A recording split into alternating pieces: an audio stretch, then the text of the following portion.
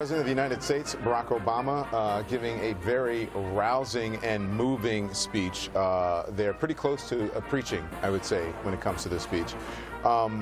And there is the First Lady of the United States on the stage, both of them, regardless of your ideology, representing this country over the last 8 years with class, grace, and dignity. As the former Secretary of State said, one cannot deny that. Again, if you're Republican, Democrat, Independent, or what have you. And now they're going to the crowd to do this rope line. I want to bring in my panel and discuss something that the President said. If we could turn around that sound where he said, "I will take it as a personal insult," because I thought that was the line of the evening. When people were concerned, we said, can he sprinkle some of that magic, Obama magic, on Hillary Clinton? I think that was the biggest moment. That was not sprinkle. That was a whole bucket of Obama magic that he tried to sprinkle on Hillary Clinton and on to young people who have not been so enthusiastic, at least we're hearing from pollsters, to vote, and from people that we're, that we have been speaking to. I want to share a story, but I'll share the story after I get your thoughts on this speech. First to you, Jason. It was very powerful.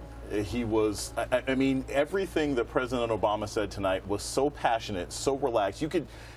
You could put a track on the back of this and make it a diss track for Donald Trump and an anthem for what his presidency has been. And I think that this is going to be replayed. I think it's going to resonate a lot. I'm surprised he didn't actually say Hillary Clinton's name, but I think he did a very good job of galvanizing voters and galvanizing an audience that's already on his side to really get active.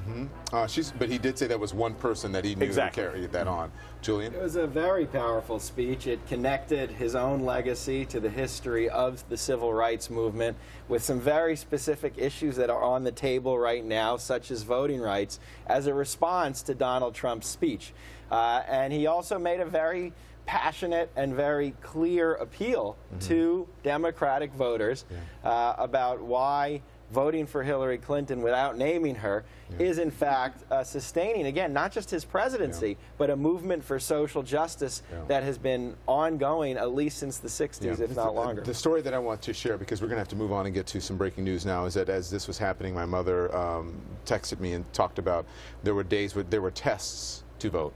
She was part of that era where she had to go in and recite parts of the Constitution in order to vote. She said they stopped that, and then they were allowed after that to go in for people who could not read, which was my grandmother, and then to vote. So know your history as a president. Said, thank you, panel. I appreciate it. We've been watching that coverage. I need to get some breaking news right now, and this is out of New York City. There's been an explosion that is taking place in the Chelsea